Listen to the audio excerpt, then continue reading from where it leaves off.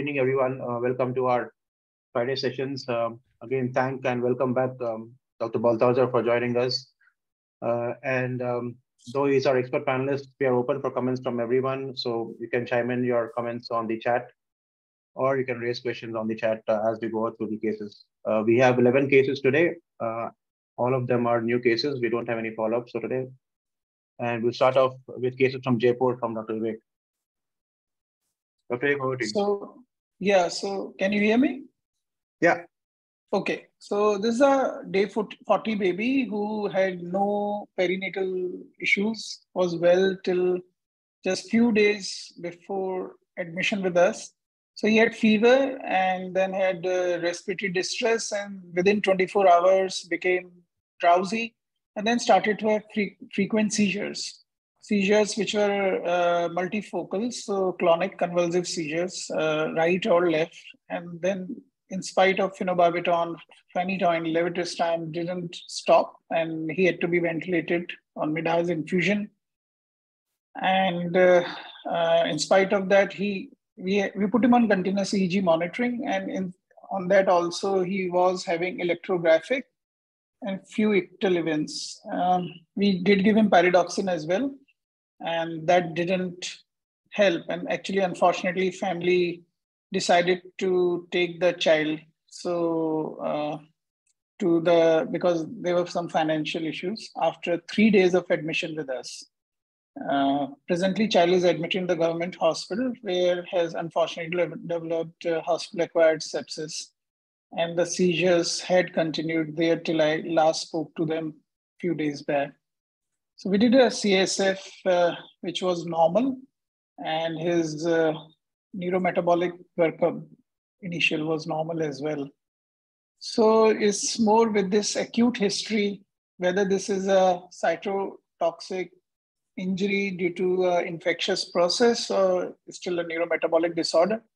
That's why I wanted to discuss this case. Okay, so we'll go to the MR. We have the diffusion and ADC sequences, and you can straight away appreciate that there is a symmetrical nature to the abnormalities in the brain. It is a cytotoxic brain edema, predominantly involving the corticospinal tracts, extending from the perirhinal regions, going down. Usually also involving the basal ganglia, but more along the capsules than the dorsal striatum or the internal structures of the deep brain nuclei. The dentate nuclei also demonstrate symmetrical changes of cytotoxic edema. On the ADC sequences, you can better appreciate the involvement around the basal ganglia. The white matter structures are more predominantly involved than the gray matter structures. And there again, the pyramidal tract involvement and dentate nuclei involvement.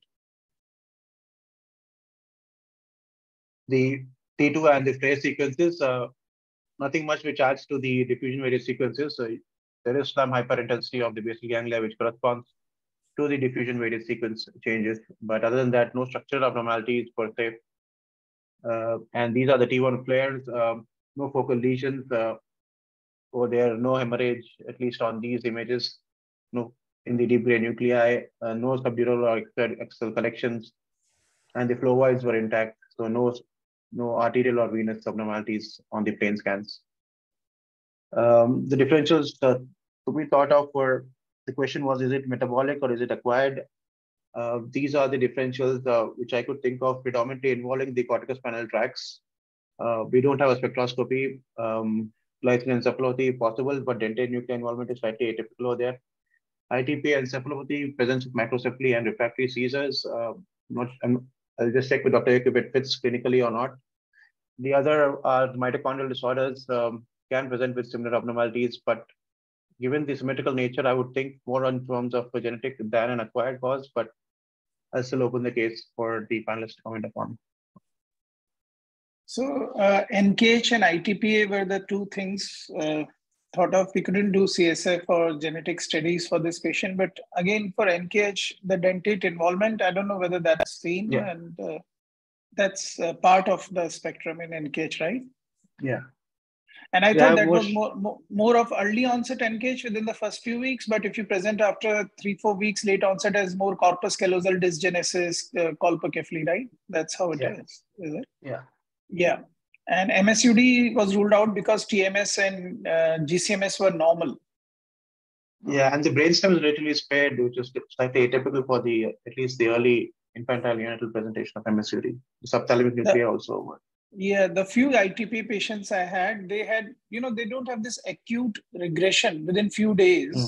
The patients we did have had few seizures, multifocal, but they do deteriorate in a febrile illness, which we had in our few patients where you had onset of illness few weeks back with some seizures. And if you have a febrile illness, the seizures increase. But this child started with this 3 days history of,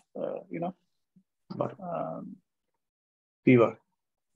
Fever and then deteriorated.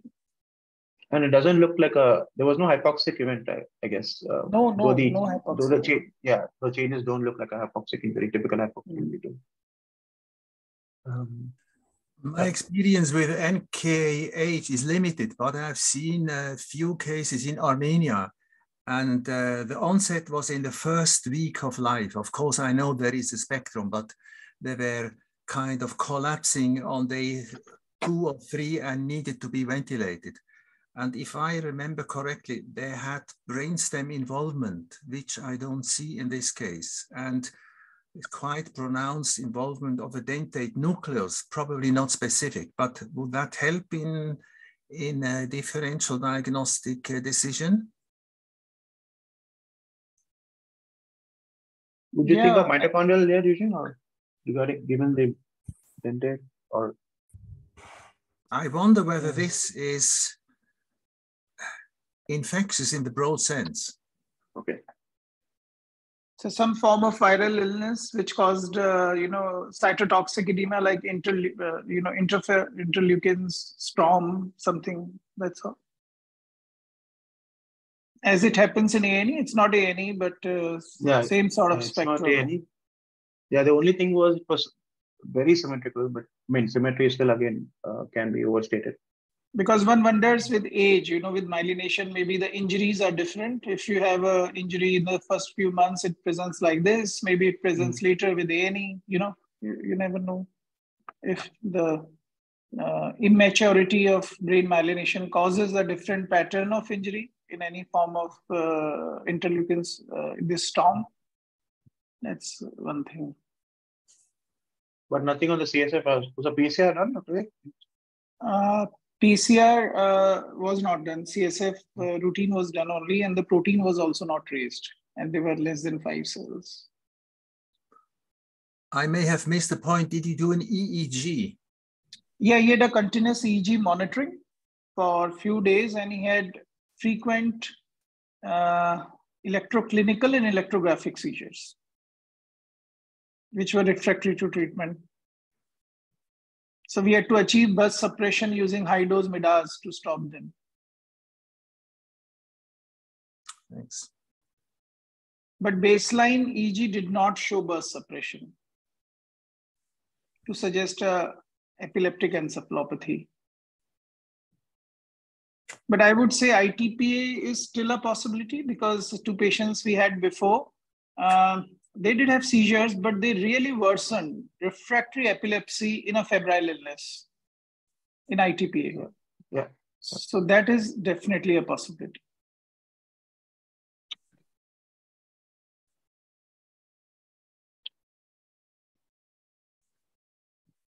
All right. Okay. We'll keep those as the possibilities if there are no further comments. There was a mention, could it be fires?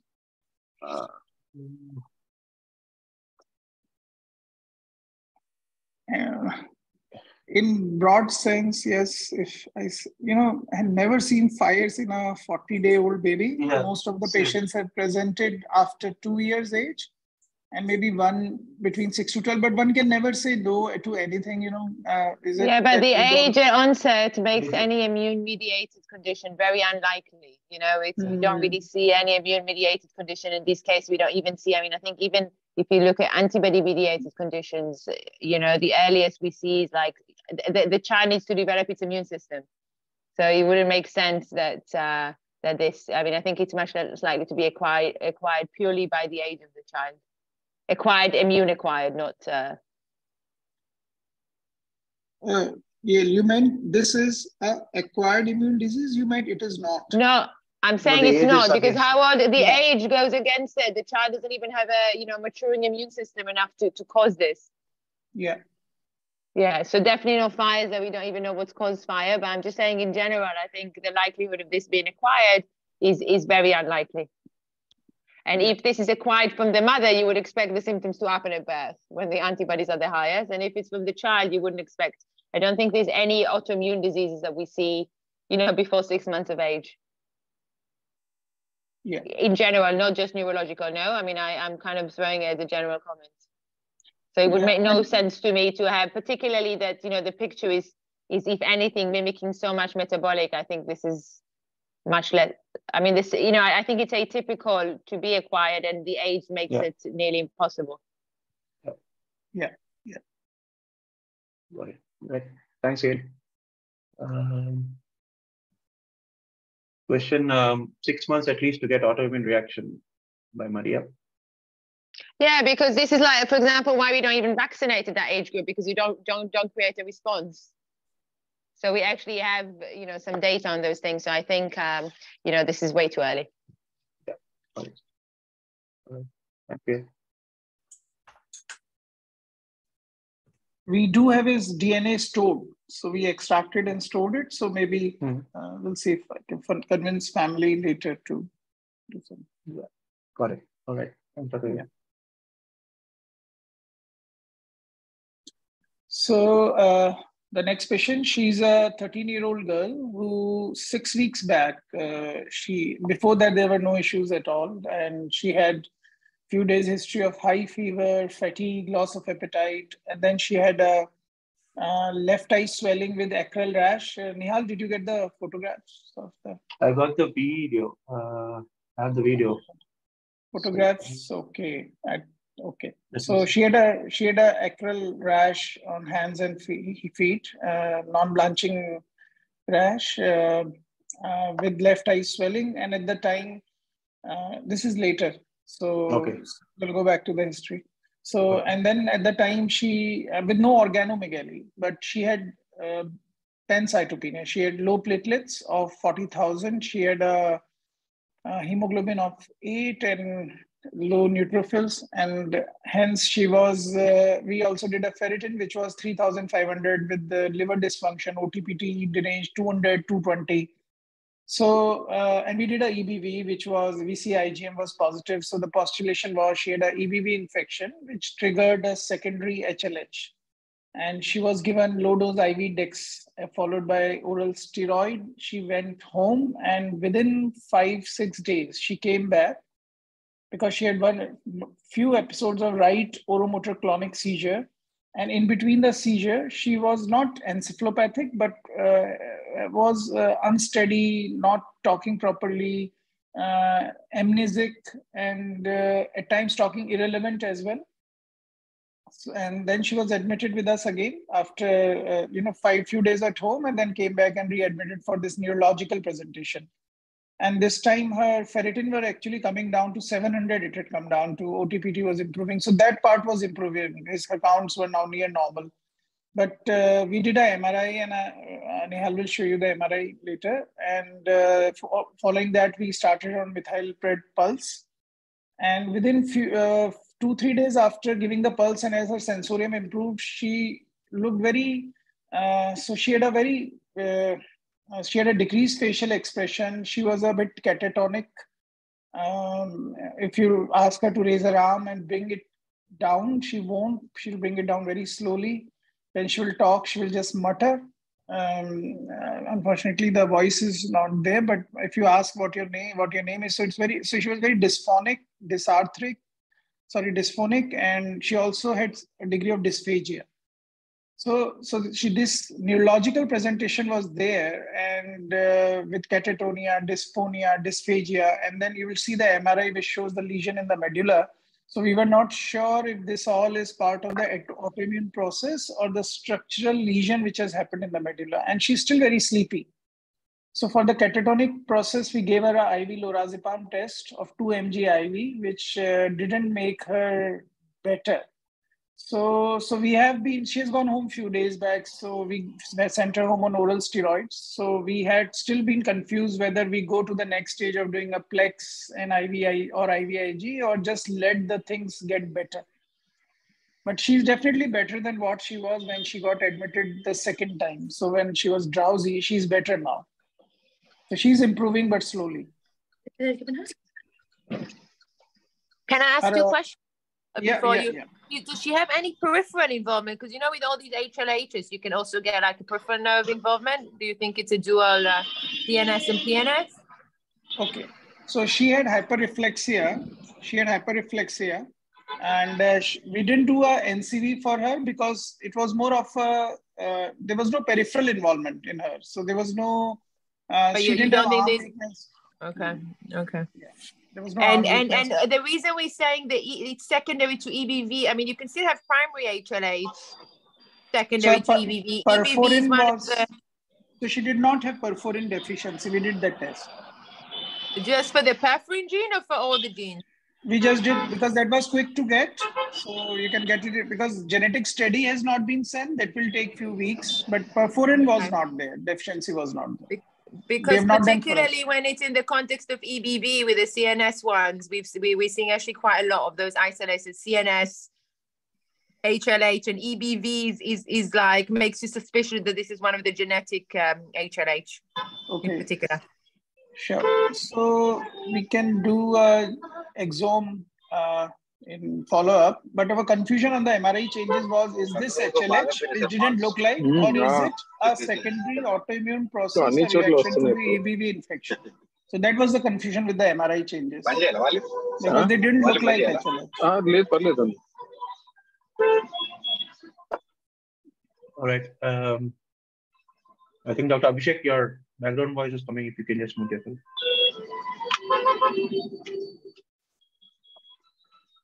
Okay.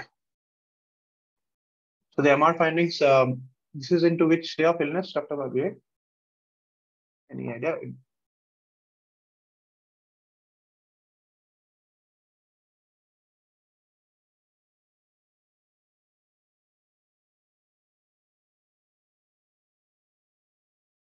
Am I audible?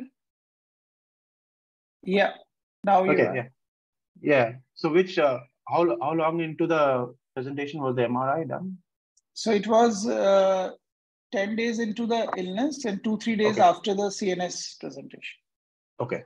So there is some degree of volume loss in the cerebral hemispheres on both sides, and you can appreciate there is T2 hyperintensities or idiomatous changes along the periventricular regions, the undersurface of the corpus callosum, the perisylvian regions, the insular cortex, the bilateral dorsal striatum over there, and again going down inferiorly, involving the basifrontal lobes, the amygdala, and the mesial temporal lobes.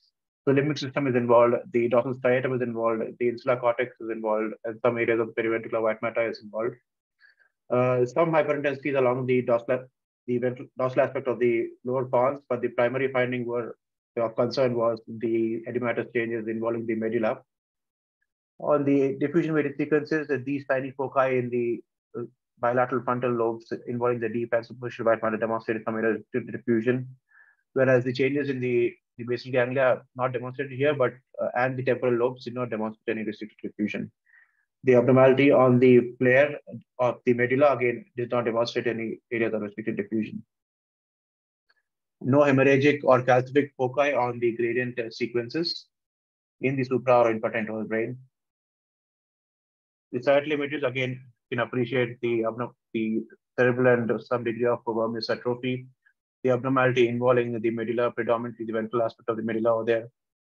And contrast sequences were done. I could not appreciate any abnormal contrast enhancement in the supra or infratemporal brain parenchyma. Cervical cord screening was done, and again on the cervical parietal images, I cannot appreciate any focal lesions. Nothing on these axial sequences, and again the medulla, the lesion in the medulla did not demonstrate any enhancement. NMO, MOG, NMDA were negative. Yeah, given that EB was positive, they can present with the abnormalities involving the dorsal striatum and the the capsular regions. So viral encephalitis only on imaging could be a possibility. Autoimmune process, given the the sequence of clinical presentation, again, at least on imaging, the areas involving the dorsal striatum and the limbic system could have been a differential on imaging. Yeah, these are typical examples for the autoimmune processes. And HLH, the typical pattern is the diffused involvement, multifocal gray and white matter involvement, cerebellar involvement, and these punctate or nodular foci of enhancement on the post-contrast study. Initially, they can present as patchy lesions involving the deep gray, the white and gray matter structures, and can later on progress to have significant cerebral atrophy, subdural collections, and also can have cytotoxic injury in the brain. For imaging, these were the differentials, and yeah, I'll open the case for the panelists. So there was something which was odd, that the lesion were not restricting on the diffusion. So that's why we thought that direct viral injury or hemophagohistiocytosis was less likely. Is that how one can think that way? And it's more inflammatory. Yeah, but because EBV, will it not cause, so if you have a lesion on T2, then you should also have on diffusion some degree of restriction. Hence, I asked the time frame. When was the scan done? Was it in acute period or was it in the subacute? Acute, subacute, like within 2 days of the acute CNS involvement. Yeah.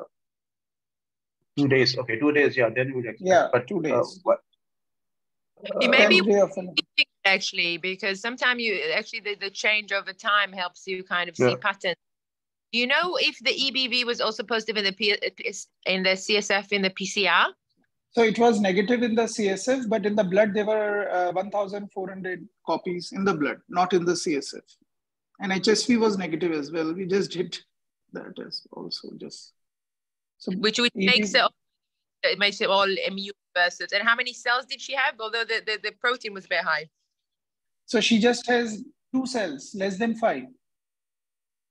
2 or 3, less than 5. It says no cells, but I think 2 cells. There were no cells, literally. And there was nothing systemic. CRP and everything was. So she had a high CRP of 56 initially in the initial presentation, but in the CNS presentation, it had normalized. So our confusion still was that so she's getting better, but not normal, whether one should plex her or give her IVIG now, or just wait for the process to settle down. And there is no enhancement on the scan, or was the contrast not given? No, there's no enhancement. Okay. Normally the patients that respond to plex best are the one with enhancement.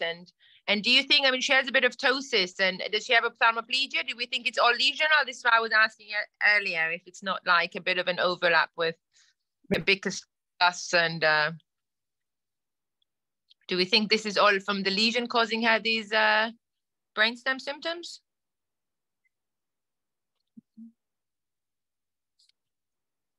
I didn't get you. Are you asking me that the clinical findings? The fact that she's not smiling and she has ptosis and she's not moving her eyes? Yeah, so that was definitely a possibility. Is it because staph encephalitis? Because as you rightly saw, that she appeared to have mild ptosis with us, but there was no ophthalmoparesis, but definitely there was mild ptosis, and both pupils are normally reacting. Reflexes were easily elastable, but yes, she had bilateral ptosis, mild ptosis, which people were attributing to drowsiness, but it was more than drowsiness. And facial expression were less, so maybe some facial weakness. Yeah. And her bands? So we didn't do CSF oligoclonal bands. We didn't do that. Okay. We need to develop that habit. So I do think that if it's easy for you guys to do, you know, I'm just thinking that actually, you know, peripheral neurophysiology may help, because if you have an overlapping, you know, syndrome, then you may go for IVIG and explore that, not urgently because the treatment, you know, explore that option of genetic HLH. And I think if you know, you don't have, and this is all central, and she was commenced on steroids, I mean, it's a bit hard to argue for plex at the moment when there's no enhancement and there's nothing systemically. So, you know, so then maybe you just do a more prolonged steroid course. I think, you know, my feeling is with these patients is that you normally don't find an antibody or anything for them. So you don't necessarily chase the the diagnosis, but you just manage them. And with the MRI, I have noticed that sometimes with these patients, the MRI is quite dynamic. So, you know, if you repeat it a couple of weeks after, it may give you some clues towards which way things are going. Yeah, sure. Even though we thought of, because stuff, but these basal ganglia lesions were odd. That was something which was odd for because stuff. Yeah. That was something we. But sometimes you see those, and we've seen a few. I don't know if this year has been particularly bad for all of these, but we've seen last year. We've seen a few with kind of those overlapping, you know, atypical. Okay. So that's why actually, if you can do neurophysiology and you're seeing any of it, also of the limbs, because sometimes you get, because they have central lesion and of superimposed peripheral, then you still have brief reflexes with an underlying neuropathy. Okay. Because so it just helps you, because most antibody-mediated diseases don't give you CNS and PNS, so it just push you towards different pathobiological mechanism. Yeah, because she does have albuminocytological dissociation in a way, 89 of protein and cells. It will be easy to do that. Neurophysiology won't be difficult. So. Yeah, so that would, you know, if she does have, you know, GBS, Miller-Fisher type, that would explain the rates at protein. Otherwise, it's a bit weird. Yeah, even though the Miller-Fisher I have seen, they tend to lose their reflexes, even if they are not there. She has never lost her reflexes. The overlapping CNS. Yeah, overlap. They have she has a brainstem lesion that is causing a hyperreflexia. Right. So there was something you mentioned, Yael. So in your thought process, you tend to plex somebody if there is contrast enhancement. Otherwise, you give IVA. Can you sort of elaborate on that? Because of I mean, most of the studies that we have is actually from, you know, adult MS patients that show that, you know, enhancing lesions, because it's coming from the systemic, tend to respond more likely to plasma exchange in a way that if you have inflammation in the brain and you see enhancement, you presume the blood-brain barrier is more open and things are coming from the periphery. So I kind of use it as a bit of a marker. If I see a lot of enhancement, even, you know, in MS or even in, you know, demyelination and, you know, the others, I find the plex works a bit better. It may also be that if there's still contrast enhancing, you're more in the acute phase. I don't know if this is just a hinge that I use. I know a few other people are using it also, that if, you know, if it's heavy enhancing, then it's an indication that plex may work better. So you do that for MOG as well, is that? Because in MOG, you don't see that. General concept for neuroinflammation. If I see a lot of enhancements, I think plex is likely to work, just by the biology that the contrast goes in. Right. And that's based on very old studies in MS, but, you know, at least if you talk to many adult neurologists, they kind of use this as a decision whether it would work or not. Whereas in condition that, you know, the blood-brain barrier is totally closed, then, you know, even if you're plexing, you're not doing that much. Right. But and then, you know, for these type of cases, sometimes actually giving something, you know, if you really feel, I don't think it's indicated in this case because you actually still, but if you feel that there's still active disease without enhancement in a case like this that didn't respond to steroids or IVIG, I may even consider giving a course of rituximab to block the antibody production. Okay. Yeah. Versus plex. So if the plex, you're just plexing the periphery and there's not much, you know, effect on the CNS, then I don't do that. Right. Thanks. But it's more of a practice than a scientific. So if people feel differently, I mean, please, it'd be interesting to know. So.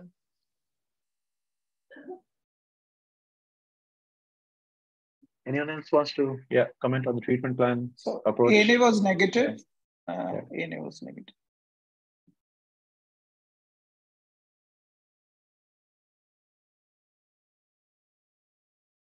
Okay. I don't think we have any further comments. So thanks, Dale. And again, we'll probably look for a follow-up, Dr. Vivek, if the patient is responding. Right. Right. Thanks.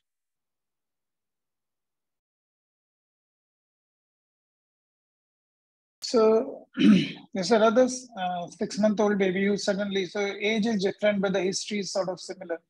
So 6-month-old baby who was normal development and suddenly acute onset upper respiratory tract infection with fever, mild fever, and just was slept well in the night, and 3 a.m. woke up in tonic posturing and became encephalopathic, was intermittently posturing in the local hospital, thought to be seizures, and was not improving with anti-epileptics, so was transferred to us. On admission with us, we started him on continuous EEG monitoring for 24 hours. At the time, these posturings were not seizures. They were not events. They were just dystonic posturings. We did a MRI on day 2 of admission. So there are 2 MRIs in this patient. And that MRI, I felt, even though it was reported normal, had a right occipital white matter diffusion restriction. And the child was given methylpred and IVIG, just assuming that this is some sort of autoimmune process. And as the posturing stopped, fever stopped, and as the child came out of the illness after 3-4 days, he was intermittently still dystonic, irritable, and there was no visual fixation. Pupils were normally reacting. There was no persistent gaze, but he just was not fixing, literally blind. So he was not looking at you. And irritable, regressed, no recognition of family. We did a CSF an MDA on this child, which was negative. And we did ammonia, which was mildly raised, but his TMS and urine GCMS were normal, and he had a normal lactate. So he went home after 5-6 days of treatment, and anti-dystonia treatment was started, diazepam tablet, pacitane. And after 7 days, he came back in follow-up, so 10th day of illness, and he still continued to be irritable, no visual fixation, posturing. So we repeated the MRI just to see if we had done it too early in the first time. So Nihaal, maybe we could look at the 2 MRIs. Yeah, so this is the first MR. I could not appreciate the occipital change. The left side diffusion restriction. Okay. So at least to me, it looks like there is no restricted diffusion there. The ADC did not demonstrate any low signal changes. I don't have the ADCs because I thought the diffusions were normal enough. There is some widening of the subarachnoid spaces, but that can be benign at this stage. Other than that, again, possibly slightly. What was the age? 6 months, right, Dr. A? 6 months. Yeah, maybe the basal ganglia are slightly hypertense because I'm unable to differentiate that from the adjacent white matter. Usually, they're slightly more darker than the capsule. So maybe the dorsal striatum, basal ganglia are slightly hyperintense. Yeah, but other than that, I cannot appreciate any abnormalities over there. And there's no history of hypoxia. Yeah, no, that wouldn't fit with hypoxia. Yeah, but they're slightly hyperintense than normal for age, because your the gray white matter is not really distinctive at this stage. At 6 months, it should be possible. No hemorrhage or calcification or mineralization on the SWS sequences. The corpus callosum normal thickness for 6-month-old, normal volumes of the brainstem and the cerebellum. So initial scan, other than the subtle changes of the basal ganglia hyperintensities, I wouldn't have thought of anything else for abnormal finding. And this is 2 weeks later, and you can appreciate there is significant interval reduction in the cerebral and cerebellar volume, predominantly in the vermis. But you have these white matter changes involving the deep subcortical regions. The periventricular white matter frontoparietal regions have these hyperintense changes, which are not seen on the initial scan. And the dorsal striatum have these partially confluent patchy hyperintensities involving the bilateral dorsal striatum left more than right. Thalami are relatively spared, I would think so, but yeah, so there is internal cerebral and vermin atrophy with these white matter changes and these basal ganglia changes. On the diffusion, you had a focal area in the splenium of the corpus callosum. Was the child seizing after it? No seizures. Okay. So that's a cytotoxic lesion of the corpus callosum over there, but other than that, I cannot appreciate any restricted diffusion in the rest of the brain. No hemorrhage or mineralization again over there. T1 corresponding hypointensities suggest of the adiabatic changes you've seen on the T280 sequences. And post-contrast, there was no enhancement of the abnormal areas in the basal ganglia. So thinking of infection, given that the first scan was normal as one of the possibilities, the lesion of the corpus callosum can, as we all know, is suggestive of a mild encephalitis type of reversible spinal lesion. Infection is one of the common causes. seizures and malnutrition and toxic causes can have these similar findings. Not sure if the child is too early for immune-mediated demyelination. Again, possibility of MOG or ADEM on imaging, but maybe 6 months might be too early. I'll probably leave it for Yale to comment upon that. And yeah, those were the differential sort of. The question was, is it a neurometabolic disorder? Given the initial scan was normal, they can still present later on. The only thing that they usually have these areas of restricted diffusion on the DWS sequences, in particular the organic aciduria and the mitochondrial disorders. Even the biotin thymine in the initial stages have some areas of abnormality on the diffusion rate scans. It was not seen in our case. So I did start after the second scan on biotin and thymine. His TMS and urine GCMS were normal, because glutaric aciduria can present like this. He has a larger shed. Unless it is a low excreting glutaric aciduria, which doesn't come up on DC TMS and GCMS. So in between two scans, Sylvian Fishers are normal. So yeah, between two scans, the child was on steroids or immunotherapy or something like that. Yeah, steroid, oral steroid. Yeah. So that's causing that. So that's causing the atrophy. So I'll open the case for the panelists. And I've not done MOG, so I don't know whether that's. Sorry, I may have missed it because my phone's got cut off. How quick was the symptom onset? Like within 24 hours of. And prior to that was totally developmentally normal. 3 days before the illness, they showed me a video of child smiling, like a normal child. Yeah. So 23rd Jan, he was normal. 26th, he had this. I remember the dates also. It was so dramatic. Yeah. And now he doesn't have a vision. It's a bit symmetrical for MOG. I agree that biotinidase can sometimes mimic, but normally with the biotinidase one, they may have like a bit of a raised lactate on the CSF.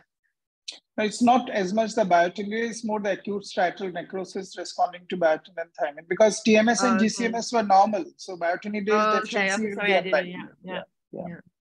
And you did the neopterin. It's not like an AGS. So we have not done that. AGS is one possibility. So we haven't done neopterins on CSF. Because there is this. But then you would expect normally these one have microcephaly, and you're saying that this one has macrocephaly. Is that where larger? So that would go. Even though I do have a AGS ADA-R1 which presented like this acutely and had a normal head, and just in a febrile illness down, and the putamen had this swelling, and later it atrophied. So not necessarily AGS will have small head, especially the ones who acutely become unwell, like a glutaric aciduria like phenomenology, and turns out to have AGS.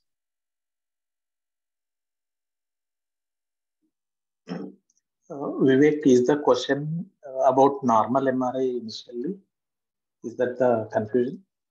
No, the confusion is about the etiology of normal or near normal first MRI, and within few days you have these lesions after 5-7 days. But that was probably because the first MRI, maybe the illness was evolving, so we did it too early. So now on this MRI, what should be the differential?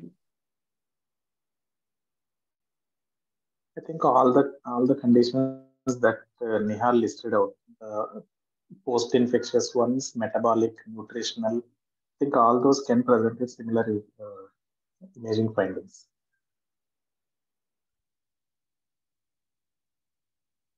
Have you checked the biotin thymine levels, Dr. Many times. So biotin levels you don't check.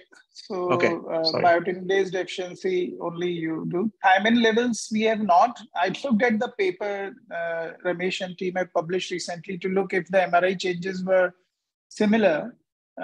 I'm giving him thymine. I didn't do a level of thymine. Yeah. But I started it just after this MRI. If you have not supplemented mother, maybe you can check mother's thymine levels also. If she's not on thymine or multivitamins. So in your patients, is that one of the MRI, picture of thymine deficiency? Yes, very much. Right. Usually, initially, many of these children, they present with something like spasms, which may be due to PAH also. Spasm, did you say infantile spasm or dystonic spasm? No, just dystonic posturing, episodic dystonic posturing, which may be treated as seizures. We also right heart failure, I think, most of our cases. Okay. And 3 days before the illness, he was completely normal. It happened within 24 hours. You said that they will have sort of a grumbling illness of few weeks, like dystonic spasms, and then suddenly they will go down. Is that right, Ramesh? No. It is generally very acute to hyperacute. Acute, hyperacute, like this. Yes, very much. Because what all he had was dystonic spasms. There were no seizures. And actually, the dystonic spasm is not something that we tend to see in ADEM or in NMD encephalitis or in any of these acquired thing. D2 antibodies, I mean, to be honest, beyond the original publication, nobody's managed to replicate it. So, it's not an entity I've seen a single patient with, so it's hard for me to comment, but I don't think many would. And the age, again, is very unusual. So I think you kind of left with with an acute decompensation. So maybe the mitochondrial or the AGS can look like this, but otherwise it's kind of like a metabolic condition, isn't it? So Kshitij mentioned viral ENC. Is that encephalitis, I guess. Encephalitis. Viral encephalitis. RAN-BP2, I mean, it could be RAN-BP2, but it doesn't look like RAN-BP2. No. But the timing and impact could be in that spectrum. It doesn't look like RAN-BP2 on the scan. No, it doesn't. Not in the NX spectrum. This is global viral encephalitis. The atrophy to an extent could be explained by steroids, but there is a lot going on frontal and temporally as well. You should keep the viral etiology in mind as well. Even if there were no cells, Kish? Yep. We have been in that situation before though, right? Yeah, but always, I'm never quite sure what's causing what. And Kish, the other thing I've just saw you joining is whether this is kind of an other one, like one of the AGSs. But what would go against it is that if anything, he's a bit macrocephalic and not micro. But I don't know if with the other one, because they're so acute, you may not see the progressive macrocephaly. Yeah. Vivek, you have excluded glutaric aciduria, you said, right? Yeah, by TMS and GCMS, but not because you can have these low secreting ones. Is that right? If people could add, so you might not pick them on TMS and GCMS. You have to do the genetics. Because I think the whole idea of under-opercularization is a bit of an overdeal. I think it actually is an atrophy of the frontotemporal region in glutaric aciduria, and the acute presentation is with these deep gray changes. In the context of macroceph, you have to exclude that. Because that's something treatable to an extent in future. That's something which is in my mind. So, and about the viral process, would it not lead to a degree of diffusion restriction in the putamen lesion? Is that not necessarily? Not necessarily. Viruses actually rarely cause a lot of restricted diffusion or even reduced diffusivity. They are unusual. But yeah, that head looks big, even on that sagittal. It's just the initial scan.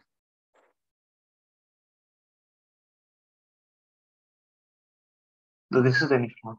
Yeah, it's hard for radiologists to say whether how much is steroid induced, but that has really atrophied away in the short interval. But that's even 1 day of steroids. That's 3 days into the illness. How much steroids did he get? 1 dose of steroids to cause this? It's No, that's too much to cause. That's too much to cause. And then if you're talking about rapid neurodegeneration, I still think GA1 would be there, and I never exclude viral encephalitis in these patterns and age groups.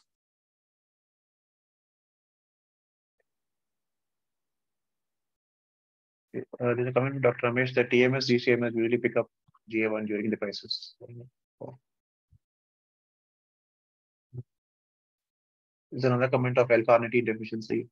So that was something which was mentioned by the radiologist, L-carnitine deficiency. So immediately we started Carnisure, but TMS is very good to pick up carnitine deficiency. It was normal.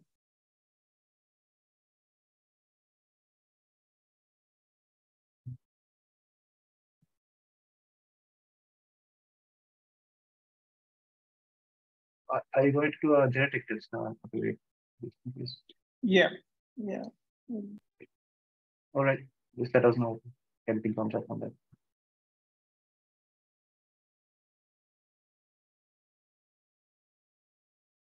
Okay, to our next case again, Dr. Vivek. So this 10-day-old is just it's more to show the extent of lesion by infection and the unilaterality. That's why this case. So it's a baby who was normal at birth, but within few days had respiratory day 1 had respiratory distress, admitted to the local NICU for 3 days, had IV line inserted, fluids and some oxygen support, went home. And within 2 days came back sleepy, decreased oral intake, right focal seizures and fever. And the seizures were very frequent. So within 24 hours was shifted to us. And overnight we did a CT which showed left hemispheric swelling. So we're not sure why that is there. But he was not stable enough to get an MRI done. Again, his EEG monitoring showed frequent left focal seizure with burst suppression on the left side, while the right side was better, the hemispheric waveforms.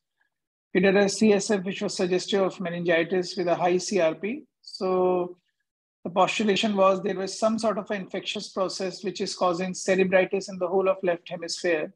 And after 4 or 5 days of stabilizing him, we did an MRI brain with contrast. His blood culture had grown enterococcus.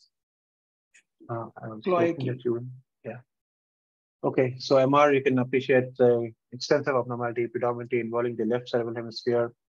There's a typical fan-shaped appearance of the T2-weighted sequences involving the medullary veins. The cortex also is slightly hypointense on the T2-weighted scans. Diffuse edematous changes, mass effect on the ipsilateral deep brain nuclei causing suppressed herniation, midline shift towards the right, going from the frontal up to the occipital region. Again, these interspersed areas of T2 hypointensity suggest of some injury to the medullary veins over there. On the diffusion-weighted scans, you have this diffuse ischemic changes involving the cortex, the periventricular white matter, deep white matter, and also the adjacent contralateral cortex in the right occipital and temporal region has these ischemic changes. The brainstem, the ventral aspect on the left side demonstrated these areas as toxic edema. And the predominant findings are on the SWA sequences. We have these areas of blooming extensively involving the left cerebral hemisphere, predominantly along the periventricular and deep white matter, but also involving the cortex. And on the post-contrast study, there is a leptomeningeal and some areas of activation enhancement over there, suggestive of meningitis, as will demonstrate on the CSF. So given this imaging pattern in the near age group, the gram-negative bacteria most commonly demonstrate this imaging pattern of large abscess in evolution, or they usually form abscesses over time. They're usually anti-predominant, can be multiple, and they have a medullary vein predilection, and most of them are gram-negative bacteria.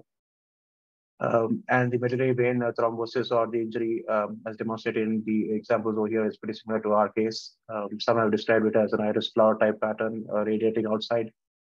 But as you can see, yeah, the imaging findings are pretty similar to the one on top over there on the right. And this is from Rainbow itself, which has bilateral changes. And as Dr. Reddy mentioned, the biculture has come out to be Enterobacter.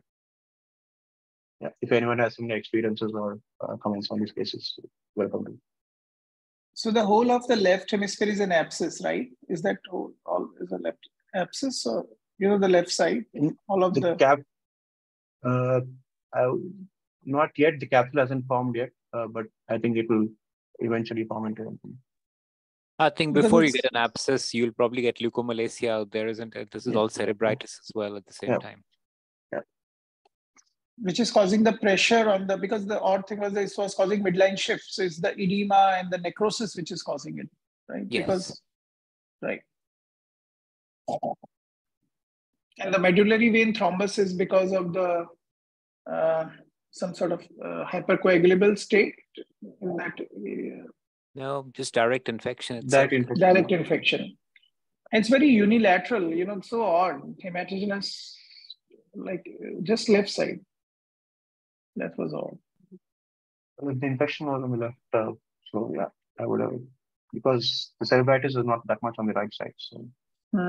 Yeah, the leptomeninges are probably involved in the brainstem as well, isn't it, from that last picture? So it's a question of time that this would disseminate across. Okay.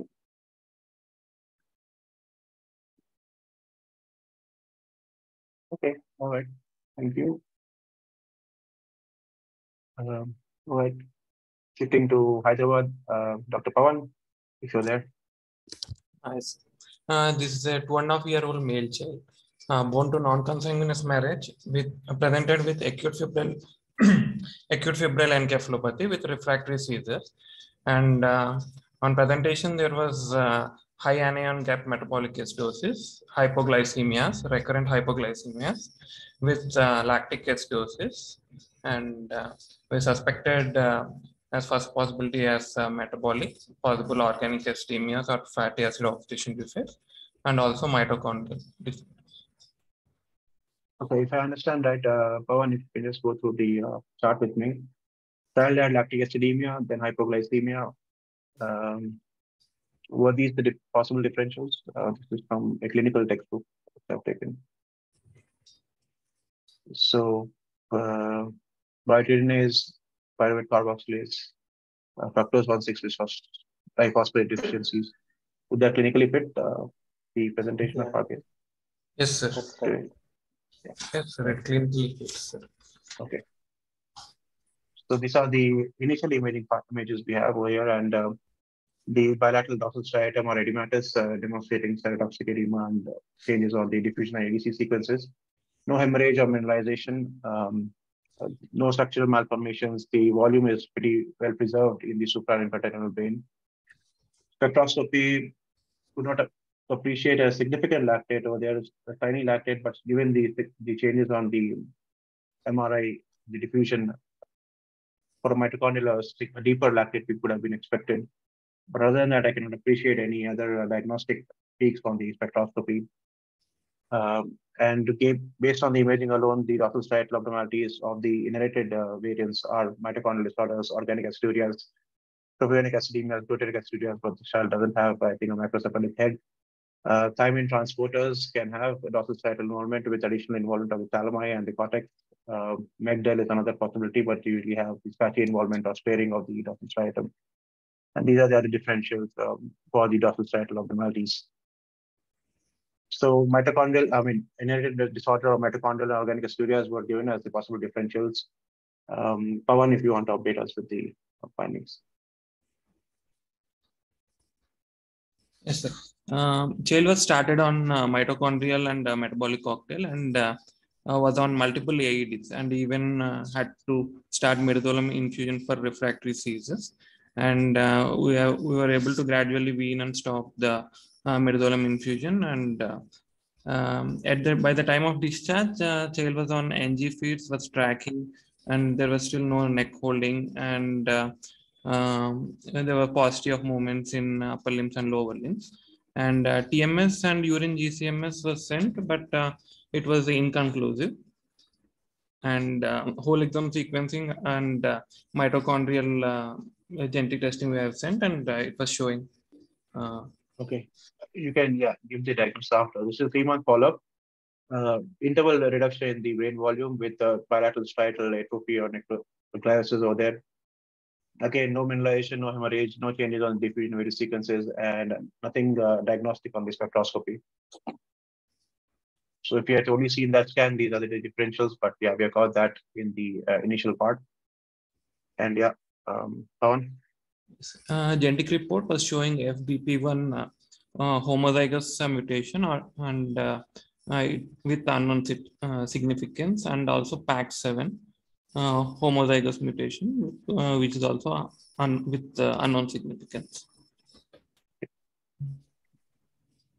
So FBP1, this is a case from FBP1 with similar imaging findings. And if we go back to the initial chart, FBP1 is one of the possibilities of lactic acidemia with recurrent hypoglycemic and encephalopathic episodes. So the question is that is the VUS now diagnostic possibility or not? Dr. Ramesh, and yeah, you can take it further from there.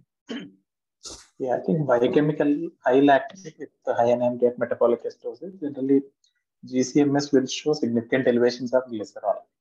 we have two previous cases who both had genetically confirmed fructose 1,6 bisphosphate deficiency. But imaging was normal. They had multiple crises. One of them died during the crisis, but at least one child, 2 MRIs were normal. So this was quite odd. These findings we have not seen earlier. And I only found this Biochemically, it is very much consistent. Biochemically. Yeah, literature they mentioned that the findings are non-specific, but yeah, this was one of the cases which had similar findings in the acute crisis. So I missed that GCMS showed glycerol high in the acute phase. Did it show This something? patient did not have any specific elevations, but other biochemical parameters other than GCM, they were all consistent. The other two children whom we have genetically confirmed, they had high glycerol. Because had just the patients had the same fructose, so they become unwell in the acutely and become so normal in between, and they do have in the GCMS significant elevation of glycerol to pick it up, right? Like not they don't have non-specific changes, right? Because they in fact GCMS is something you say I've sent it for something else and you pick this up on GCMS gives you the diagnosis basically. Yeah. GCMS generally quite suggestive. So only doubt was because we have never seen in at least 3 cases of fructose 1,6 bisphosphate, this MRI findings, whether it's consistent. But this is reported as the US. We'll do the parental testing anyway. Yeah, so I found this case. Will that help you? Will that help you? Parental testing, they will be heterozygous, right? Yeah, but probably we might do repeat urine later. We'll keep in follow. Because parental testing might not help you here because they will have heterozygous mutation because that won't change your status of the. Correct. The question of organomegaly, yeah, okay. I think Dr. Mishra answered, yeah.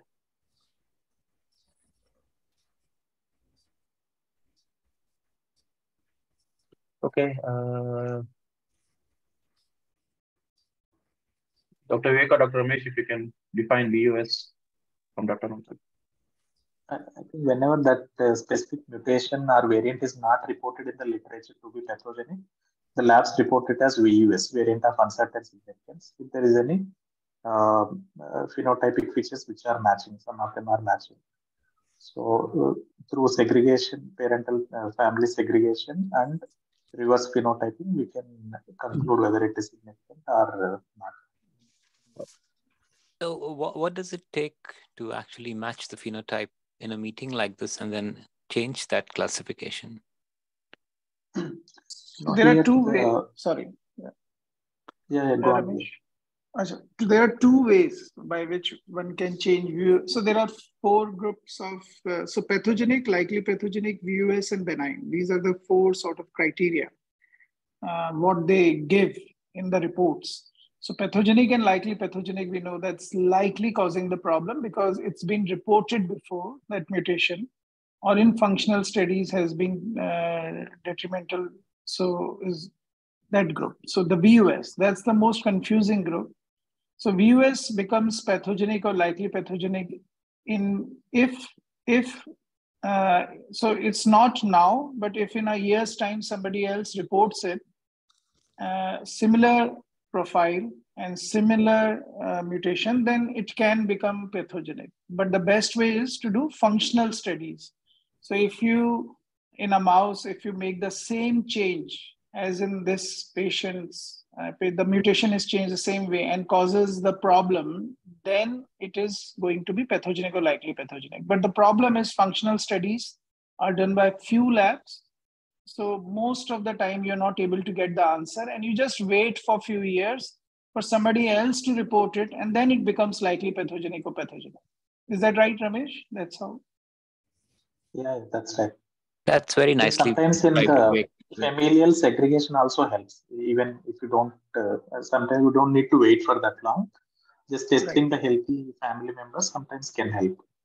Okay. So it will be useful to publish these then, isn't it? That's the reason I asked, because you will not be able to match for the future unless people actually publish these It's a catch-22 otherwise, if you're not sure and you still have the phenotype that matches, because sometimes the imaging is very strongly matching and can explain everything. Yeah, so the two ways. One is by publishing, and the problem is the journals maybe don't publish single case reports where you give this. The other way is, I think all these companies, when they get these viewers, they put it in their registry, the registry which is open to everybody else in the world. And that's how it stays viewers. But when somebody else gets it, then it becomes pathogenic and likely. So they do enter it in a registry, even if you don't report it. Is that right, Ramesh? Is that how it gets? No, so I they think always the discussion is going towards genetics. I think a lot of cases must be there. So that's how they like make it better, because they always enter. So this company would enter it in a database, and somebody else from somewhere else in the world, once he finds it and matches it, then changes the criteria changes. Sorry, so I thought I'll just. Got it. Right. Thanks. In want of time, we'll move to our next year. Pawan?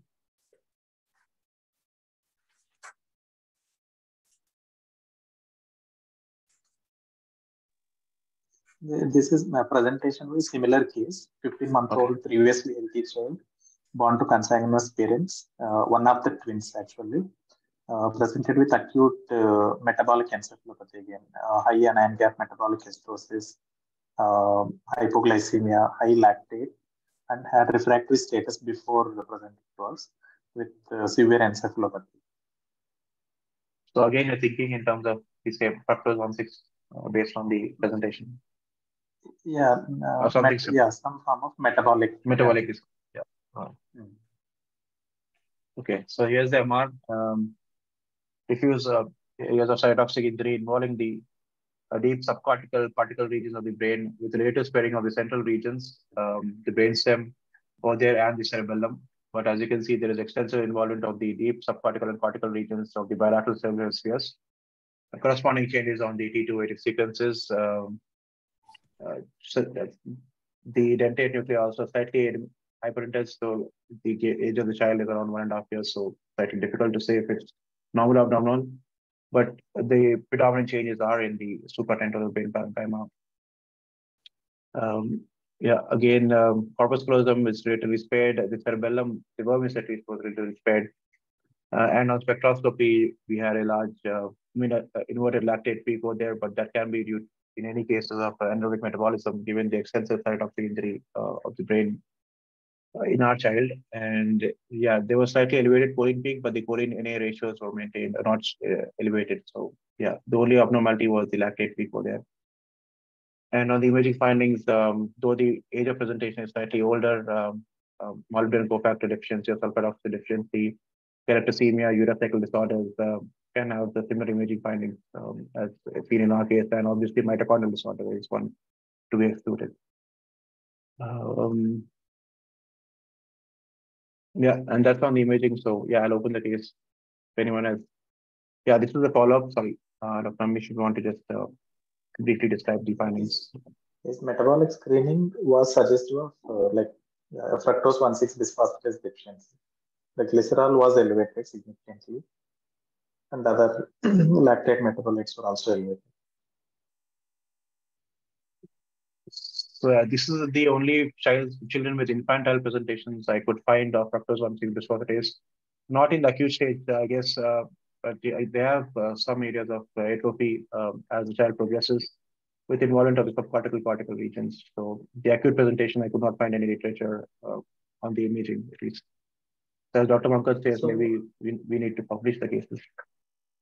So question is either whether this is due to refractory status, because his seizures, clinical seizures went on for more than 1 to 2 hours at referral hospital before he came to us. Can that explain or this much of edema? I think it's too much, at least to my opinion, but yeah, it's open. The thalamic again. The question is whether seizures can explain this? Yes. Yeah. Yeah, it can explain it, yes. whether you want to call it alert or AESD or whatever name, this is quite what we would see with prolonged status. Yeah, extensive cytotoxic edema. Well, apparently they call it excitotoxic, right? But Excitotoxic, yeah, excitotoxic. Yeah. So the other children with this deficiency, generally they don't have much of neurological. We have a child with almost 8, 9 admissions. Our MRI, 2 MRIs have been completely normal. She's going to regular school.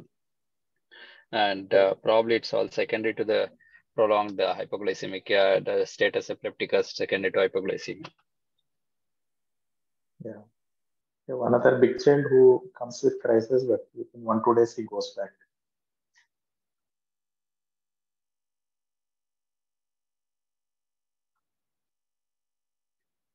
So the case report that you shared, Nihaal, did that child also had seizures, refractory seizures? This one? No. The child is not.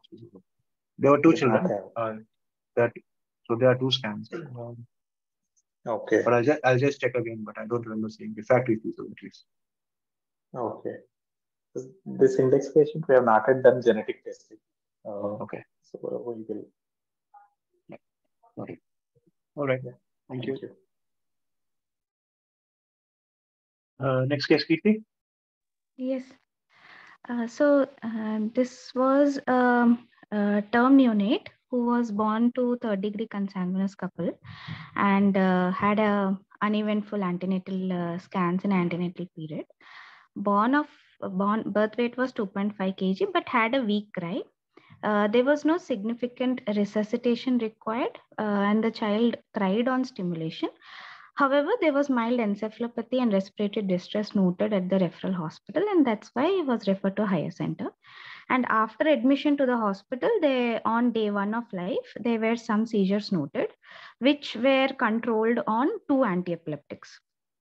And the seizures repeated till day 4 of life. Day 1 till day 4 of life, controlled with 2 anti-epileptics. Never needed ventilation. But on examination, actually, I had seen this child only once. This was somewhere else. And this child on examination, I had seen on day 5 of life. And there was, on examination, there was significant microcephaly with head circumference of 31 centimeters, overlap of all the sutures, very small anterior fontanelle, hypotonic baby with a weak cry, and there was also kind of posturing of the legs. I don't have the photograph, but the hips were in abducted position. And even if we were trying to flex it and bring it to the adduction, it was going into abducted position only, as if some early contractures were developing. So it looked like a very long insult because already some contractures were developing. There was significant overlap, microcephaly. So it looked like there was some antenatal insult by examination. We can look at the images. Okay, yeah, so slightly pixelated images, but these are taken from the videos. On top are the diffusion weighted sequences. No diffusion weight restriction, but you can appreciate there is rarefied white matter in the subcortical region of the brain, predominantly in the parietal regions, also involving the some areas of the frontal regions and the peninsular white matter. Coming down, the white matter changes are more extensively or clearly demarcated on the T2 weighted sequences. Again, predominant subcortical involvement. There is again peninsular involvement. The thalami and the basal ganglia are atrophic. Thalami are slightly dark on the T2 weighted sequences. The brainstem on the cerebellum appears to be slightly hypoplastic on the axials. The corresponding flare sequences, you have these the white matter changes are completely verified. Predominant subcortical involvement, again, some flare hyperintensities in the thalami, the basal ganglia and thalami again are atrophic, and there is some degree of hypoplasia of the brainstem and also possibly of the cerebellum. This reminded me of a companion case which we had previously, and we had similar changes, especially in the peninsular white matter, with areas of white matter and deep brain nuclei atrophy. And this was a case of molybdenum cofactor deficiency, which can have these typical rarefied subcortical changes, also involving the thalami and the basal ganglia. And so this was the initial differential which was considered for the index child. And yeah, I will not go into the differences, but Kirti, if you have a follow-up. Yes. So Yes, after this input, we had done serum uric acid and homocysteine for this child, and both had come significantly low. We had counseled the parents for genetic testing, as this was a consanguineous couple, and but they were not very keen, and they left Lama, and unfortunately the child expired after 2 days. I have a question. Molybdenum cofactor patients are not microcephalic at birth, are they? With suture overriding? I think this is unlikely.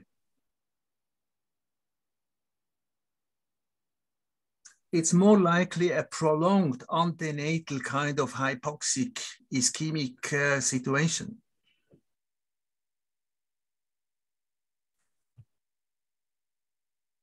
Okay, but the homocysteine and uric acid both were significantly low. I can tell the values, I guess. Just a minute. Because that was the only correlating thing. So for a lower limit of 6, the homocysteine level was 4.1 micromole per liter. And uric acid for a lower limit of 3.5, it was 1.3. So this was though we couldn't do the urinary sulfocysteine levels, but we have these serum markers which is corroborating. Radiologically, can this be PDH complex deficiency? Yeah, it can be, but they usually have a global pallida involvement, symmetrical global pallida involvement too. The early antenatal onset ones also. Yeah, the early ones, and they usually have some dysplastic ventricles or subappendicitis, corpuscular abnormalities. But they're typically known to have, at least the global salus was involved. The PDH So complex. Based on the biochemistry, the working diagnosis is of a urea cycle disorder. No, it would match molybdenum cofactor deficiency. Low serum uric acid, right? Yeah.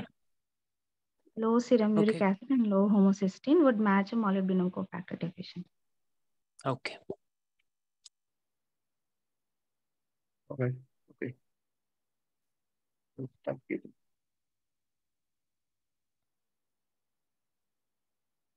Geeta? Yes, this was a 9-month-old male child who had a prior normal development, healthy, pre-morbid, and also immunized with fever for only 5 days, and had respiratory issues almost from day 2 of illness, and had encephalopathy. Because of the respiratory issues, we had to ventilate the child also, and there were neurological issues started on day 3. So seizures were there on day 3, and day 8 of illness, it was multifocal clonic seizures. And this child, we have done MRI on day 5 illness. So, and also presently, he's. Good. Presently, he is almost into day 9 of the illness. He's still requiring the oxygen support, and seizures are there, and occasional dystonic posturing is there. Okay. So day 5 MRI reveals multifocal, some confluent areas in the parietal regions on both sides over there. More tiny, small focal areas involving the D5 metaperimental or subcortical region in the frontal lobe, also involving the basal ganglia on both sides. Some have this radiating type of appearance. So I would think that these are small ischemic changes secondary to the infection, possible vasculitis. We didn't give a contrast if I'm not mistaken, but these are the non-contrast flare sequences, and you can see the focal spaces are completely filled up with flare or the flare hyperintensities. I'm not sure if the child was oxygenated and under IV, which can also have the focal hyperintensities. But there are some subdural collections along the frontal convexities over there, some areas in the superior temporal regions, some cystic changes along the bilateral perisylvian regions on both sides. Yeah. And post-contrast study, the bottom panel, there is areas of leptomeningeal enhancement and also enhancement along the brainstem, with focal lesions also demonstrated in the brainstem and the cerebellar white matter. Sorry, these are the post-contrast again. Yeah, and post-contrast, you have leptomeningeal enhancement and pachymeningeal enhancement predominantly along the mid and posterior aspects of the supratemporal brain. And subdural collections do not enhance. There's no subdural empyema, but there's obviously some areas of subdural collections over there. in the bilateral frontal regions. So secondary ischemic changes in the white and gray matter structures with leptomeningeal and pachymeningeal disease and some bilateral subdural collections on imaging secondary to infection. I think the question was, is the small vessel disease or the vasculitis too early at the time of MRI? Yes, Streptococcus is usually the most common ones described to have these small vessel secondary infarct-like changes. This is the case of at day 6 of diagnosis.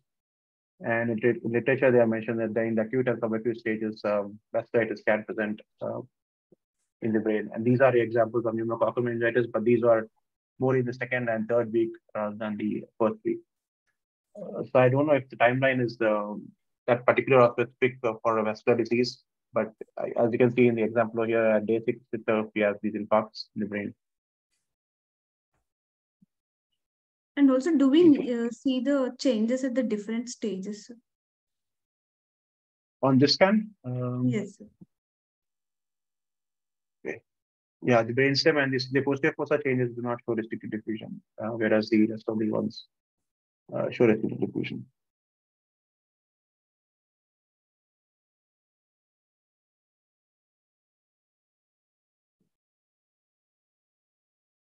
So the question was if anyone has experience of these vasculitic changes in the first week of illness. Yes, that's the question. And if anyone has experience, then probably comment upon that. Perhaps I missed the point. Was pneumococcal infection proven? Yeah, it would fit very well altogether. Yeah, again, it was proven. The only question was, do you get vasculitic changes within the first week of time? Yes. It is possible. Yeah. Okay, Geeta? Yes. Yeah, so this is the follow-up labs and CSF PCR demonstrated pneumococcus.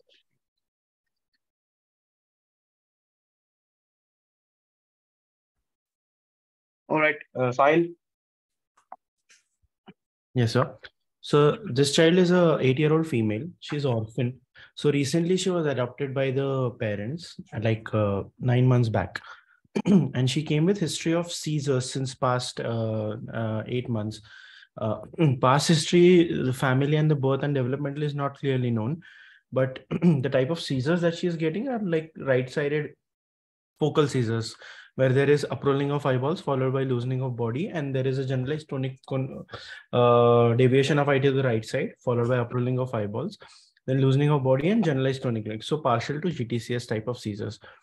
So initially the child was started on Levera, but it was poorly controlled, and also there is speech delay in this child when we inquired. Mild cognition is maintained. Rest of all, there is no neurodeficit in this child. So we had done an MRI as a part of workup, and her EEG also showed that focality. So it was showing right temporo-occipital spike wave discharges with poor background asymmetry. So for that we had done an MRI. Got it. So MR. There is a cerebral atrophy, slightly asymmetrical. The left cerebral hemisphere demonstrate more pronounced atrophic changes in comparison to the right. It is predominantly in the cortical, subcortical regions. The deep gray nuclear thalami do not demonstrate any significant volume loss in comparison to the entire brain surface over there. So predominantly left cerebral hemispheric white matter hemispheric atrophic changes. Cerebellum is relatively spared. Brainstem also relatively spared.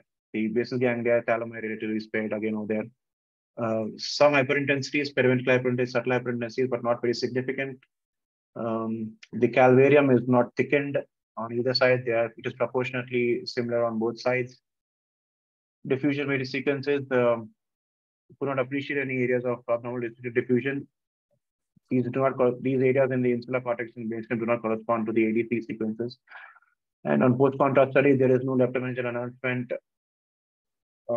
especially on the left side, and no choroidal plexus enhancement to suggest the possibility of a surgical Clinically also, the child did not have any facial abnormalities. So the question was the atrophy, what can it be attributed to? So this was a paper published in 2018, and what they have tried to at least classify the cerebral hemiatrophy based on the clinical and radiological aspects. Non-progressive is the insults which are usually single insults, which can be ischemic, usually post-traumatic or post-irradiation. Progressive are the neurocutaneous spectrum, Sturge-Weber, Romberg syndrome, Rasmussen encephalitis, vascular malformations, and seizure-related changes, especially the HIT spectrum, can cause unilateral cerebral atrophy. This is our index case, LSAR case, and you can appreciate that there is predominant atrophy of the left hemisphere, the peripheral region part of the occipital temporal lobes, and as per their algorithm, Sturge-Weber syndrome, there is no left hemisphere enhancement, no calcification or mineralization, though that can be seen in the type 3 variant, but commonly one must expect the angiomatosis. Dyke-Davidoff Mason syndrome, there was no calvarial hypertrophy. The frontals of the sinuses were not disproportionately enlarged. There was no changes of gliosis, significant gliosis to possess no arterial ischemic insult. Again, no calcification for Sturge-Weber syndrome, no angiomas, no enhancement. The deep gray nuclei, usually the caudate nucleus and the temporal lobes, are usually atrophic in Rasmussen encephalitis, which was not seen in our case. And there was no vascular imaging, though the flow wise on the T2s and the players did not demonstrate any changes of moema over there. These are examples of cerebral hemiatrophy, Rasmussen encephalitis. These are typical examples. You can appreciate that the involvement of the ipsilateral deep gray nuclei, there are white matter changes, cliotic changes over there. Sturge-Weber syndrome, as all of you know, would have pyeloangiomatosis. Typically, epilepsy sequelae can have unilateral cerebral atrophic changes and no other abnormalities, such as in the calvarial bones, calvarium, or in the sinuses, as demonstrated in Dyke-Davidoff Mason syndrome. They usually have some areas of calvarial hypertrophy and frontal sinus hyperpneumatization. So thinking of post-sequelae of epilepsy as the cause of the cerebral hemiatrophy, whether there's an underlying autoimmune process, I would probably think of a clinical spectrum or clinical handle for that. And I'll open the case now for the panelists to comment upon. I'm not sure whether I have understood your last question. For me, this is a long-standing residual change, not progressive. And in this orphan child, we have no reliable history. I'm a little bit surprised that you have a normal clinical investigation. Is this child left-handed or right-handed? Do you happen to know? Sometimes the hemisyndrome on the right side can be so minimal that you only see a left-handedness. You understand my point? Yes, sir. The child is right-handed, sir. Okay. Thanks. Well, the question was, it was thought of primary differential Rasmussen encephalitis, whether that fits. At least Sahil tells me that clinically the child doesn't fit into a typical Rasmussen encephalitis. Yes, so and the other thing is the duration of the MRI. If we was to know if it is a progressive lesion, that what would be the ideal time to do after 6 months from this? So this is almost in the chronic stage, so that will be another difficulty. The atrophy is so severe on the left. Yeah, again, you have very experience now. I mean, the whole hemisphere is much too small. I mean, this is long-standing. Yeah. You will unlikely have a progression within reasonable time. You would have to wait ages. And no previous MRI. Oh, no previous MRI. Yes. Yeah. Okay. Yeah. So unfortunately, if we had a previous MRI, that would have been more helpful than a follow-up MRI after this.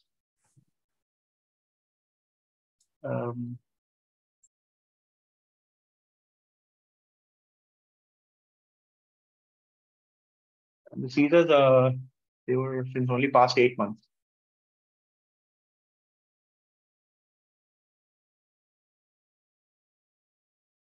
Sahil, is the question of any speech deficit? No, sir. As such, speech deficit is not there. There was slight speech delay when we had asked. Yeah. Okay. So. And he. Yeah. HHH, as Nina says, occurs usually early in life, 2 years of age. Yeah, unfortunately, we don't have the past history above 7 years. We just know till the past 1 year since the child was adopted by this couple. So, okay. So we're thinking of post-acquired, either if it's a perinatal issue or something related to seizures if it is left-sided, rather than Rasmussen encephalitis at this point. okay, sir. Okay. All right. Thanks. Thank you, sir. Yeah, last two set of cases completely. Yes. So this one is an interesting case. He was a 6-year-old boy who had presented with the referral hospital with inability to speak and excessive drooling of saliva with low grade of fevers. It was thought to be more of an laryngeal cause for the inability to speak, and they went ahead with the bronchoscopy. And that showed some inflammation of the larynx and bronchus, and it was treated as laryngitis. And the child was discharged. But after going home, he was observed that he is not able to walk. He is not even able to make gestures. He is not communicating. And there is stiffening of the jaw. He's not opening the mouth, a lot of pulling of secretions. And there was typically right lower limb posturing. He was keeping it in a flexed posture and couldn't extend it. It was at this time that he was referred to us.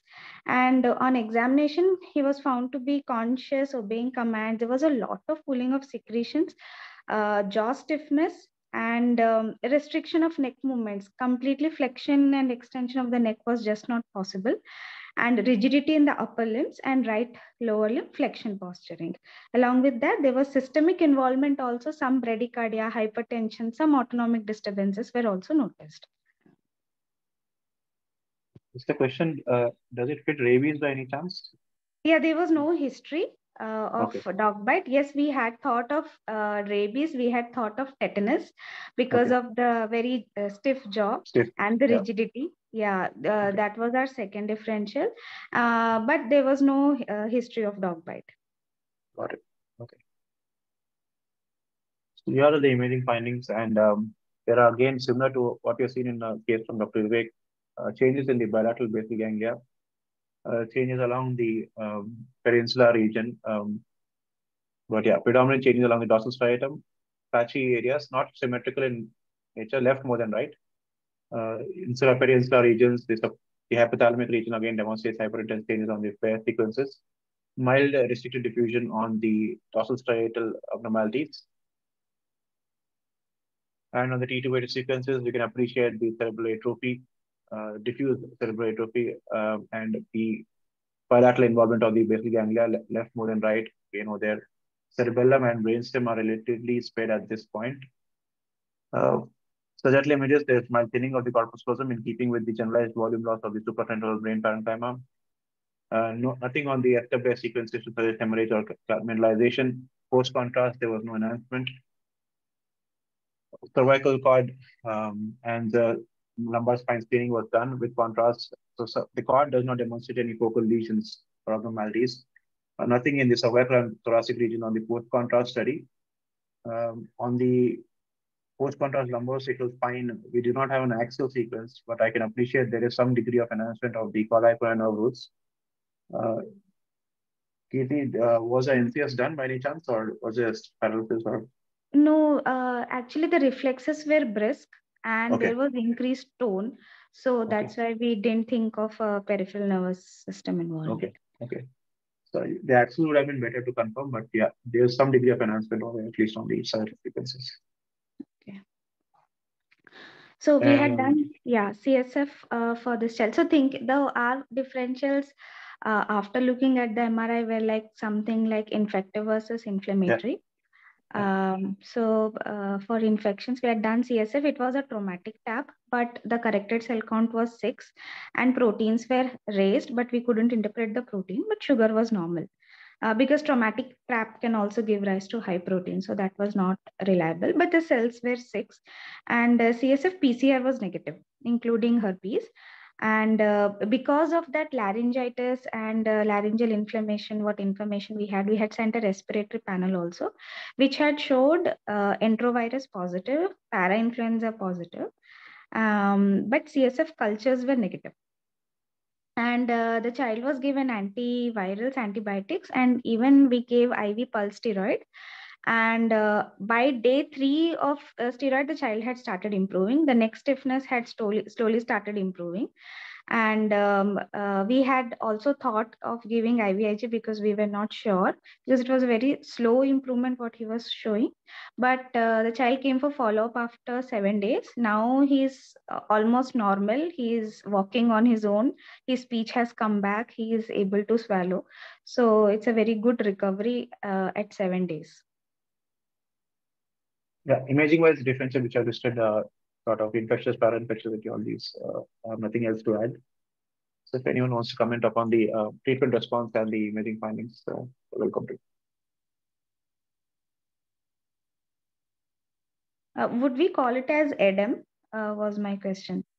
Or would it be, how do we differentiate like demyelination versus infective?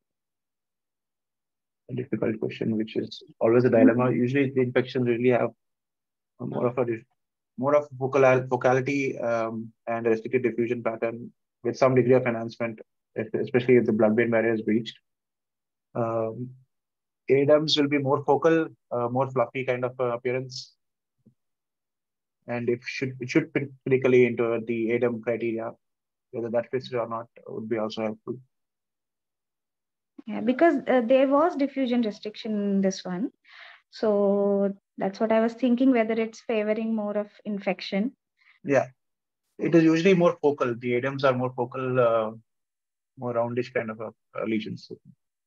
Okay. Okay. No, I couldn't send more. Parents were not willing for further workup.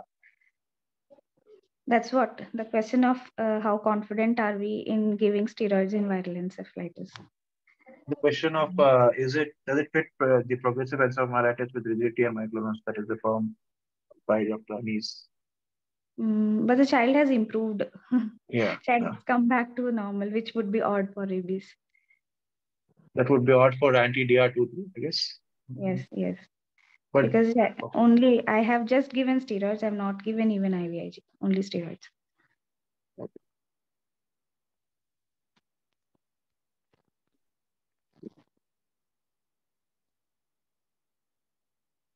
Anything to add, Dr. Lokesh or Aidan, for this case?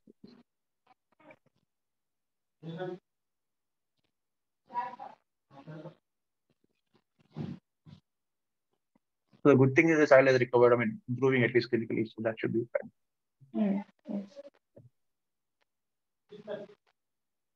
Okay. Yeah, I don't think we have any further comments. So,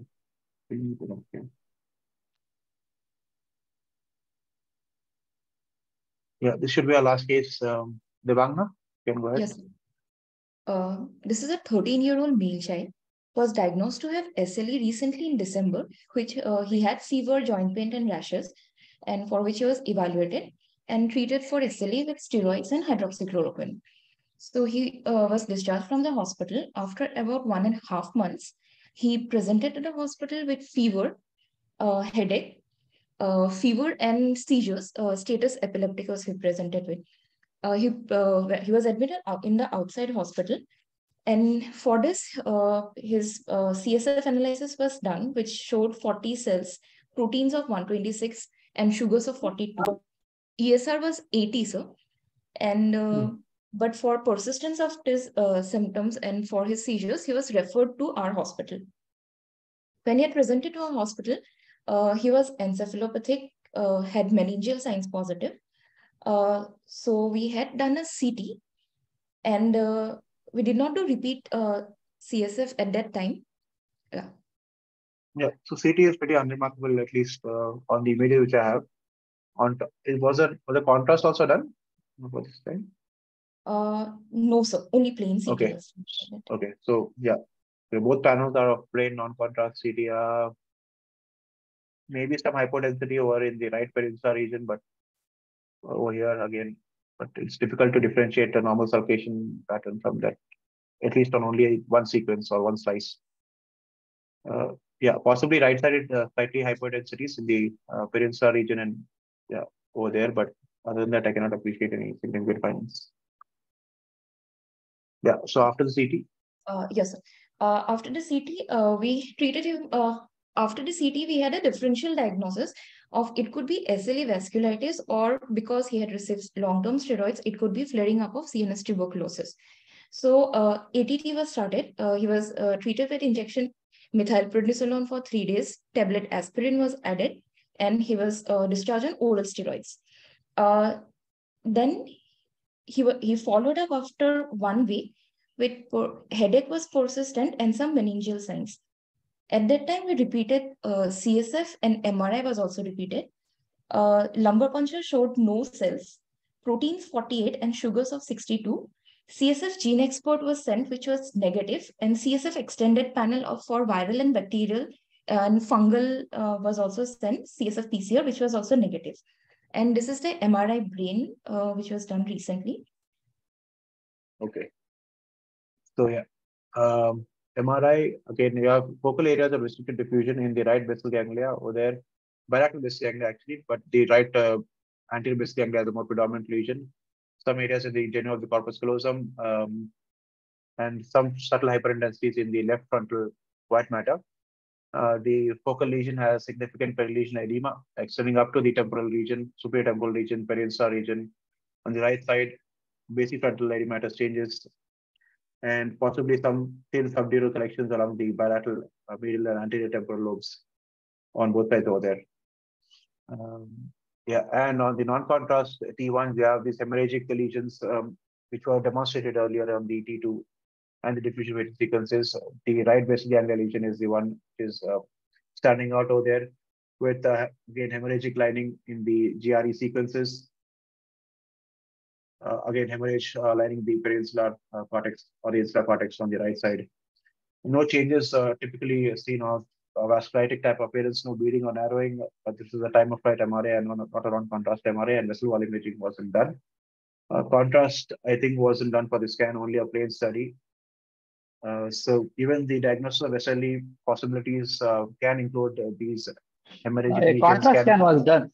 Contrast scan was done for this study, the MRI. At least the scan did not have contrast. I actually asked the Bagna about it.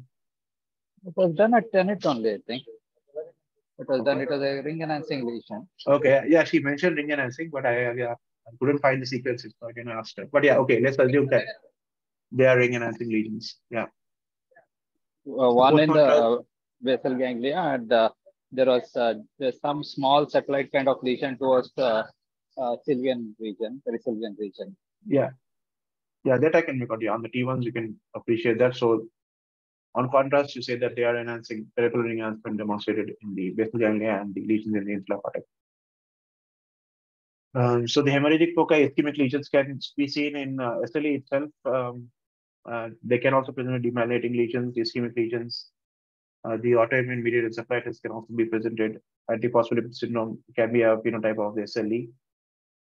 The other differentials for the scans were given that there is a ring enhancing lesion over there, possibility of toxoplasmosis. Fungal abscess can have these hemorrhagic areas within it. Tubercular and TB was slightly unusual given that the T2 hyper was not, the T2 and the T1 findings were not corroborated with TB, and the gene expert was negative. Septic emboli itself can cause peripheral enhancement and can be seen in SLE cases.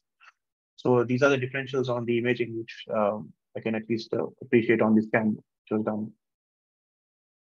And I'll open the case for the panelists or the others to comment upon their findings.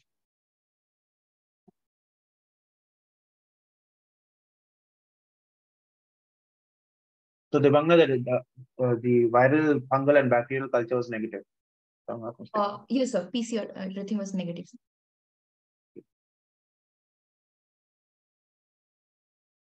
And no sepsis or sepsis there or anything like that? No sepsis. Inflammatory markers? Inflammatory markers were raised, sir. Okay. ESR was 80, CRP was also higher. Okay. Background of SLE could have. Yeah, the background especially would fit the hemorrhagic lesions.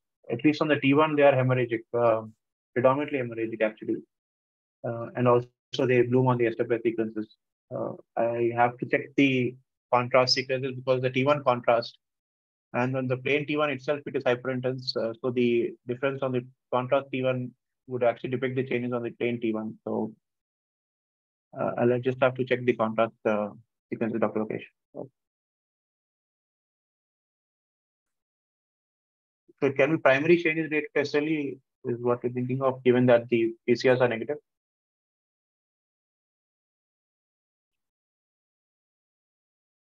Question of C3 levels.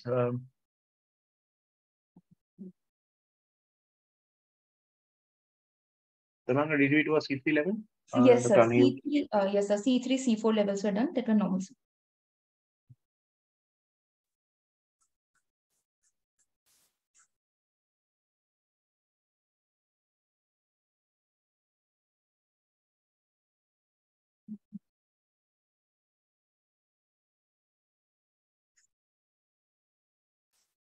Okay. I don't think you have. Dr. Lokesh, I'll just set the contrast sequences if it is really enhancing or not. And I'll probably get back to you. Because the T1 which you do on a plane and a contrast, if it is hyperintense or T1, it sometimes gives an appearance of enhancement because the T1 itself is hyperintense, the non-contrast T1. So I'll just take that up. Discussed actually, you're not. Yeah, I think that time. Yeah. So that was we have only to treat for fungus, toxoplasma. Yeah, fungus. Serum. Yeah. The only other possibility is a fungal, I think. So we ruled on PCRs. Even PCRs can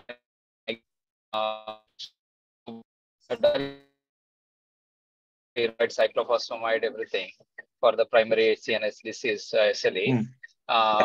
So that's why we wanted to have an opinion whether we started on antifungals as well, whether to continue, how long, whether there are ways to differentiate between the two. I think once I have a look at the contrast, I'll probably. Sure. Okay. Thank you. All right. All right. I think that's our last case. Just before concluding, the SPIN group is hosting a short pediatric neuroimaging class on the Feb 14th in wake of the earthquake in Turkey and Syria. And the registrations are open and can donate via the charity to AHBAP. So whoever registers there's a minimum donation, and this will be directly sent to the Earthquake Relief Fund for Turkey and Syria. And I'd like to now invite Dr. Shaila if he wants to just speak about the upcoming ISNR session, which is clashing with our next Friday session. So we'll keep you posted on the adjusted date for the next session. And if Dr. Shaila is there, he can probably talk about it. Nihaal, yeah. Thank you for inviting me to this forum. I enjoyed your session, was wonderful, amazing cases. So this is regarding the forthcoming 24th Annual Conference of Indian Society of Neuroradiology. It is going to be hosted at Pride Plaza Hotel. This hotel is located in a place called AeroCity, which is a big complex with multiple options of hotels ranging from all the budget. And this AeroCity is located right across the T3 International Terminal, almost 5 minutes drive from there. So dates are 24th, 25th, and 26th. The meeting starts at 7:30 a.m. in the morning, and we hope to finish by 6 p.m. Followed by, on day one, there will be an inaugural function, and afterwards, there will be a cultural program and dinners. Same for 25th of February. Again, we start at 7:30, finish by 6 p.m., followed by some business meetings, and there will be cultural program and dinners. 26th, we start again at 7:30, finish by 6 p.m. After which, there is a dinner on 26th at Ames swimming pool, poolside. So I cordially invite you all to join us for this meeting, and let's make this meeting a big success. We have a 1.5 day specific session for pediatric neuroradiology, which will include almost 40 lectures, and Topmost neuroradiologists are joining us during this time. And I'm really thankful for Nihaal, who has really worked very hard to bring up this program to this level. Besides, there are 32 international speakers who are going to be present on site, except 2 who could not make it because of the visa issues or some other issues. And there will be 2 parallel sessions. Hall A will be dedicated entirely for the neuroimaging and Hall B entirely for the neurointerventions. So we have going to have a parallel sessions, imaging separate and intervention separate. And let's hope that this brings us together, and the academic function is also of high standard, and there will be a lot of CME credits also. So I'm hoping that this conference sets another benchmark in the history of the Indian Society of Neuroradiology, and looking forward to all of you. And it's my pleasure to invite you to this meeting. So thanks, Nihaal. Over to the IT team. Thanks, Dr. Chalesh. Hope to see you soon, and yeah, hope many of us can join us in really soon. All right, thanks everyone. We'll keep you updated on our next session. Till then, thanks again for joining. Thank you very much. Till next time. Yeah. See you. See you. See you soon. Bye again.